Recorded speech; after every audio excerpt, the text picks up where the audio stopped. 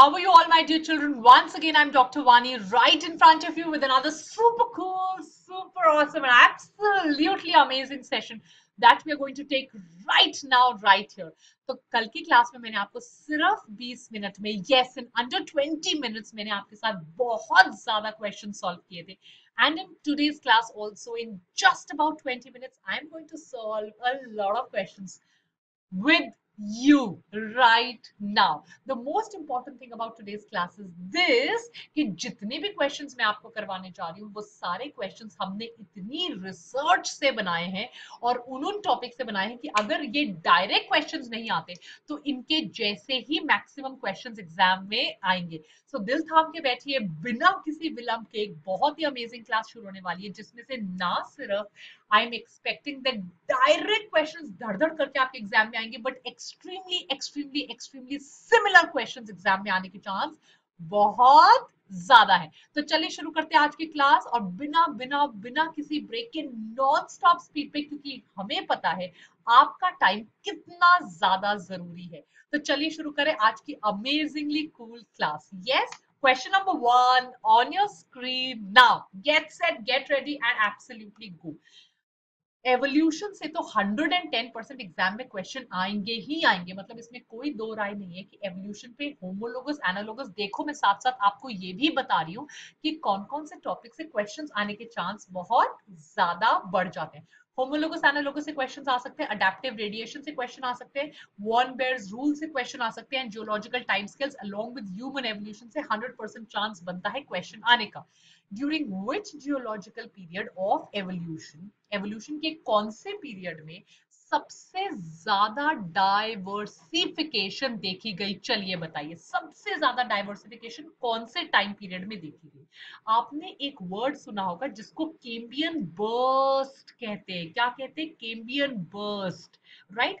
केम्बियन जो एक ऐसा पीरियड था जिसमें हमारे पास आज की डेट में सबसे ज्यादा फॉसिल्स केम्ब्रियन पीरियड के हैं.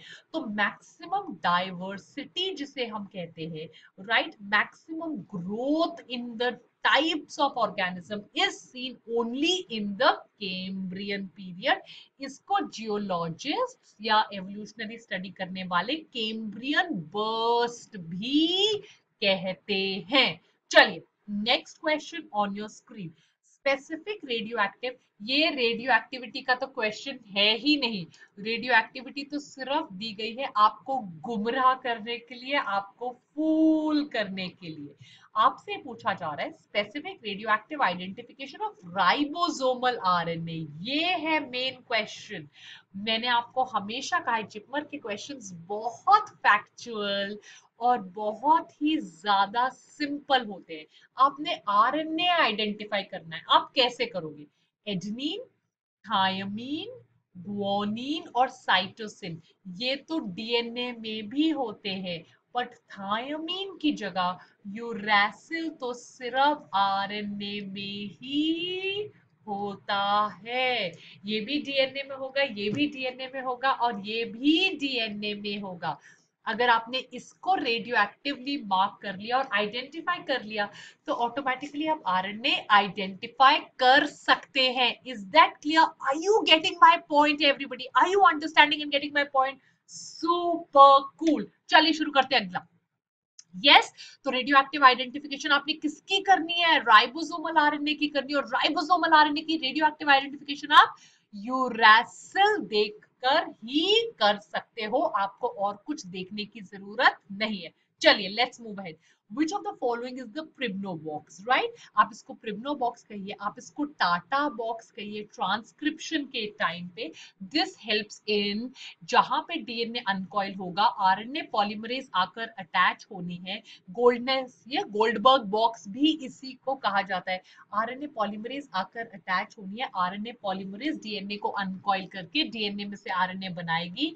So there is a nonsense या एक नॉन कोडिंग रीजन होता है. ये एक एडेनिन और थाइमीन रिच रीजन होता है.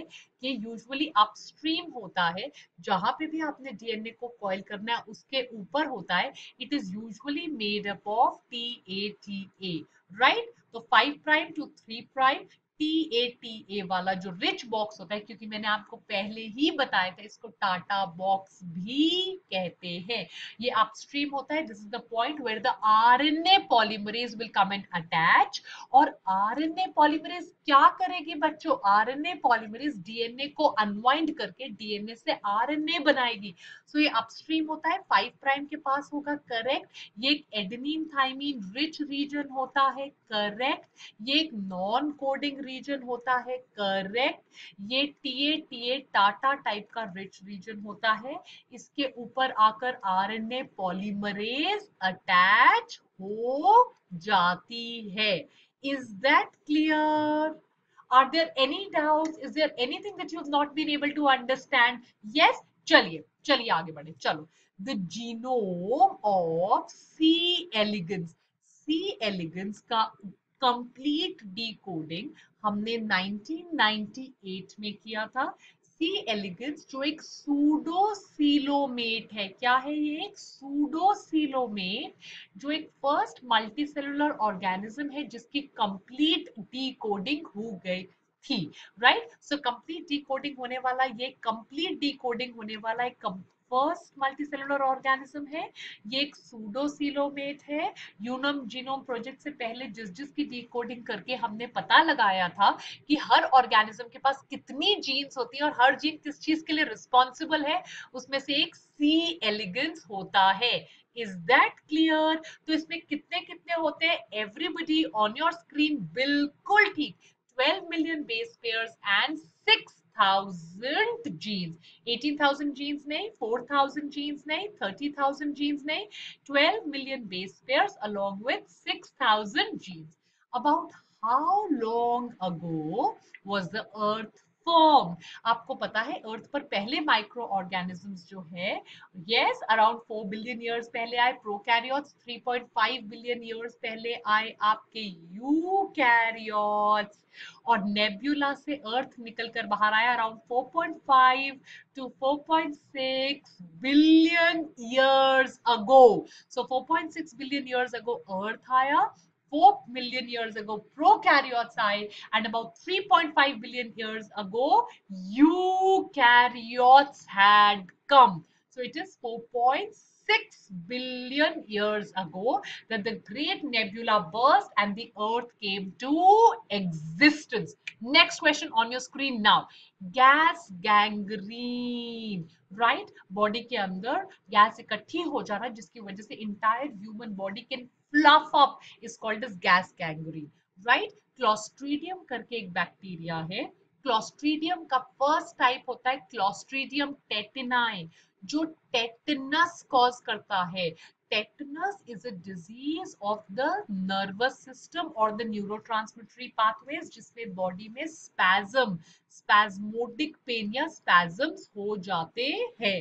Clostridium botulinum can called botulinum और food poisoning. ये एक बहुत ही lethal form की food poisoning होती है जो टिन्ड फूड खाने से होती है. स्यूडोमोनास एंड xanthomonas का गैंग्रीन से कोई भी लेना देना नहीं है. Gangrene can only B caused by clostridium. But clostridium जैसे मैंने आपको समझाया है, clostridium टेटनाई causes tetanus, clostridium botulinum causes food poisoning and clostridium परफरेंजेंस causes gas gangrene. Gangrene जो डिजीज है वो डायबिटीज में भी हो जाती है जिसमें complete blackening of the body part हो जाता है. इसका क्योर करना बहुत मुश्किल होता है और इसमें ज्यादातर केसेस में एम्प्यूटेशन ही करना पड़ता है. सो gas gangrene is caused by yes Pseudomonas प्यूटिडा होता है. आपको पता है क्लोस्ट्रीडियम परफरेंजेंस. स्यूडोमोनास प्यूटिडा हम स्पिल करते हैं जहां पर भी सी के ऊपर या कहीं ऑयल स्पिल्स हो जाए. ये एक ऑयल ईटिंग बैक्टीरिया है. ये भी एमसीक्यूज का बहुत फेवरेट एमसीक्यू है. फेवरेट क्वेश्चन एग्जाम में आने का चांस बहुत ज्यादा है. who received the Nobel Prize in the year 1951 for the development of a vaccine for yellow fever. Yellow fever is basically found in the African subcontinent. India may, it's a very rare disease. It is chance of occurrence is 1 in 5,000. Basically happens because of flaviviridae. तो flavivirus family के virus होते हैं जो ये cause करते हैं. इसमें stomach upset, but finally it can even cause liver disorder. Liver में bleeding cause कर सकता है, which can be very very dangerous. Right? Flavivirus जो है वो mosquito bite से transmit होता है. करता तो इसको virus है, but it is transmitted by a mosquito bite. Ronald Ross ने तो मलेरिया का ढूंढा था. Right, so the answer is max Theiler. Max Theiler ने 1951 में vaccine, it is totally stoppable by the vaccine which was discovered by max Theiler. Right, it's a very right. इसके लिए Nobel prize मिला था because it is a big killer disease in Africa. चलिए, let's move on and do the next question. Continuous exposure to vinyl chloride. बच्चों, आपको पता होना चाहिए, कोई भी हैवी मेटल ले लीजिए, बिस्मथ ले लीजिए, लेड ले लीजिए, आर्सेनिक ले लीजिए, कोई भी हैवी मेटल ले लीजिए, कोई भी टॉक्सिन ले लीजिए, इन सबको जाकर हमारी बॉडी में डिटॉक्सिफाई होना पड़ता है. क्या होना पड़ता है? डिटॉक्सिफाई. विनाइल क्लोराइड में क्लोराइड है, विनाइल है, it's a very very very toxic substance. Spleen तो ग्रेवयार्ड ऑफ आरबीसीज है, इसका टॉक्सिन से कोई लेना देना नहीं है. Vagina and prostate gland have absolutely nothing to do with detoxification. कोई भी बॉडी में जो टॉक्सिन जाएगा, टॉक्सिक मटेरियल या टॉक्सिन जाएगा, वो डिटॉक्सिफाई होने के लिए हमारी बॉडी के मैक्सिमम रीजेनरेटिव कैपेसिटी वाले ऑर्गन में जाएगा जिसका नाम है लिवर. Absolutely right. यस, तो आंसर क्या बनेगा इसका? Liver, because detoxification of any substance which is toxic is done in the liver. तो लिवर तब तक डिटॉक्सिफाई करेगा, फिर ये मटेरियल लिवर के अंदर स्टोर होने लग जाएगा जिसकी वजह से the liver can turn cancerous. Human immunodeficiency virus is a retrovirus, it is a RNA virus. अगर ये बॉडी में आ जाए तो ये CD4 सेल्स को बहुत कम कर देता है. जब CD4 सेल्स 200 से भी कम हो जाते हैं तो उस पर्सन को एड्स हो जाता है. HIV destroys the T cells. Helper T cells body के वो सेल्स होते हैं जो बी लिम्फोसाइट्स को एंटीबॉडी प्रोड्यूस करने में मदद करते हैं. अगर हेल्पर टी सेल नहीं रहेंगे तो बी लिम्फोसाइट्स एंटीबॉडी प्रोड्यूस नहीं कर पाएंगे, जिसकी वजह से बॉडी की इम्यूनिटी बहुत कम हो जाएगी. सो द एड्स वायरस का काम ही बॉडी की इम्यूनिटी को कम करना है, जो कि करता है by decreasing the number of the helper T cells. Right, चलिए. ऑटो इम्यून डिजीज वो होती है जो बॉडी को सेल्फ को डिस्ट्रॉय कर दे. अगर बॉडी अपने खिलाफ, body makes antibodies against itself. तो अगर बॉडी अपने ही खिलाफ एंटीबॉडीज बना ले, that is referred to as the auto immune disease. If the body makes antibodies against itself, it's called the auto immune disease. Auto immune disease इनमें से कौन सी है? एड्स तो वायरस से कॉज होती है, हीमोफीलिया तो जेनेटिक डिजीज है, एलर्जी तो एक हाइपर एलर्जिक डिसऑर्डर है लाइक एस्थमा, जब बॉडी में कोई ना कोई फॉरेन सब्सटेंस के खिलाफ हाइपर एक्टिविटी रिएक्शन है. Myasthenia gravis in which the receptors of acetyl कोलिनेस्टेरेज. आपने कभी ना कभी एक साइनैप्स तो देखा होगा, ये होता है प्री साइनैप्स जहां से एसिटाइल कोलिन रिलीज होकर पोस्ट साइनैप्स पे लगता है. पोस्ट साइनैप्स में एसिटाइल कोलिन के रिसेप्टर्स होते हैं. अगर ये डिस्ट्रॉय हो जाए तो एसिटाइल कोलिन एंटर करके नर्वस रिएक्शन नहीं कर पाता, that is known as Myasthenia Gravis. I'll tell you something very important. Myasthenia Gravis का sufferer is Mr. Amitabh Bachchan. It is a autoimmune disorder. Body अपने आप अपने खुद के receptors को destroy कर देती है, जिसकी वजह से acetyl choline act नहीं कर पाता. चलिए, moving on to the next question on your screen now. So autoimmune disease कौन है? Myasthenia gravis. Phenotypic ratio of a trihybrid cross. Monohybrid cross 3:1. Dihybrid cross, height वाला dihybrid cross, yellow round wrinkled green. Yes, dihybrid cross, yellow round wrinkled green. 9:3:3:1. Phenotypic ratio of trihybrid cross has to be this. एक और चीज याद रखिएगा, heterozygous, ये तो exam में मतलब फेवरेट क्वेश्चन है. हेटेरोजाइगस इनटू डबल रिसेसिव, मतलब दिस इनटू दिस, राइट? मतलब this into this. The ratio will always be 1:1, and यहाँ पे ratio will be 1:1:1:1. Is that clear? Heterozygous into double recessive. ये टेस्ट क्रॉस की ratio types हो सकता है. So ट्राइहाइब्रिड cross का F2 जनरेशन का क्रॉस क्या रहेगा? Yes. ये किसका है? डाइहाइब्रिड क्रॉस का है. मोनोहाइब्रिड क्रॉस की रेशियो क्या है? ये आपको तीनों रेशियोज एकदम on the tip of your fingers होनी चाहिए. Next question, which of the following act as an antigen? Antigen है. एंटीजन वो होता है जो एंटीबॉडी प्रोड्यूस कर पाए, पर ये एंटीबॉडी प्रोड्यूस नहीं कर पाता. हाउसटोरा तो सकर्स होते हैं जो पैरासाइट पे होते हैं, जिसकी वजह से पैरासाइट न्यूट्रिशन सक करता है. फॉर एग्जाम्पल कुस्कुटा जो कि स्टेम से न्यूट्रिशन लेगा. हिस्टोन तो प्रोटीन्स होते हैं जो बेसिक प्रोटीन्स होते हैं, किसमें? डीएनए में, ताकि डीएनए न्यूट्रलाइज हो सके. Haptens are half antigens, they are immature antigens, अभी मेच्योर नहीं हुए हैं, राइट? हैप्टेंस को मेच्योर होने के लिए किसी प्रोटीन की, किसी चीज की जरूरत है. तो क्योंकि वो अभी तक मेच्योर नहीं हुए, इसीलिए वो एंटीबॉडी प्रोड्यूस नहीं कर सकते. they cannot produce the antibodies, right? So haptens do not induce, ये antibody produce नहीं कर सकते. Haldane effect, यस आपने पढ़ा होगा रेस्पिरेटरी सिस्टम में हेल्डेन effect in the human body. जब बॉडी में H प्लस की क्वांटिटी बढ़ जाए, मोर acidity in the blood, the pH decreases because there is, देखो बच्चों, जब भी H2O CO2 से कंबाइन करेगा in the presence of the enzyme carbonic anhydrase, ये बनाएगा हमारे लिए H2CO3.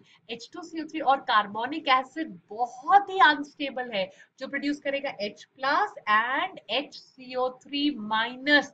तो जब भी H प्लस इंक्रीज हो जाएगा, the acidity in the blood will increase. ये तो CO2 के बाहर ना जाने की वजह से हो सकता है.